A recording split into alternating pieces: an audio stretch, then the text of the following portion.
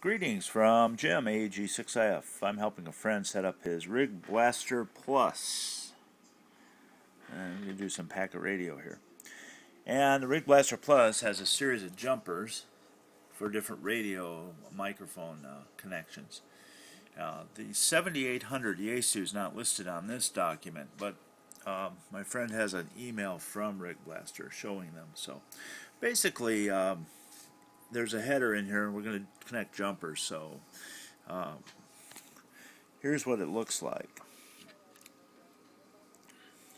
There's input-output, and it's jumper P1. It's connector P1. So first of all, we go from, it says here that we go from 4 to the PTT ground. So PTT ground, you can see the labels here. PTT ground is this guy right here. Then we're going to go from 5 to mic. So 5 is this guy here to mic, which is right on the end there. And 6 to PTT. So we go from 6 to PTT. Now in the document for the FT100, we're supposed to use a 24K resistor.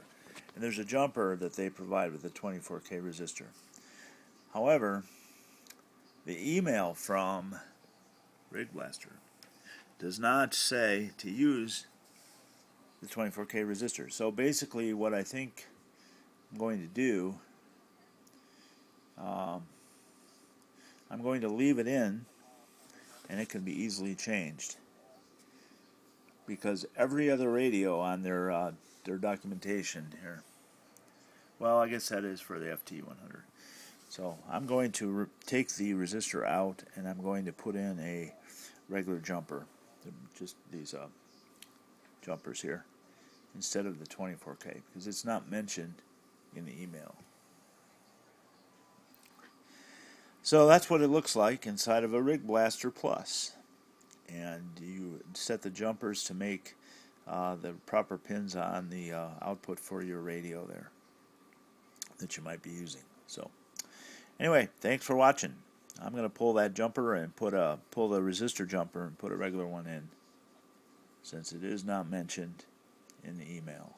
So that will not can always be changed if it's wrong, if it doesn't key up right. So 7-3, have a nice day from Jim, AG6IF in Southern California.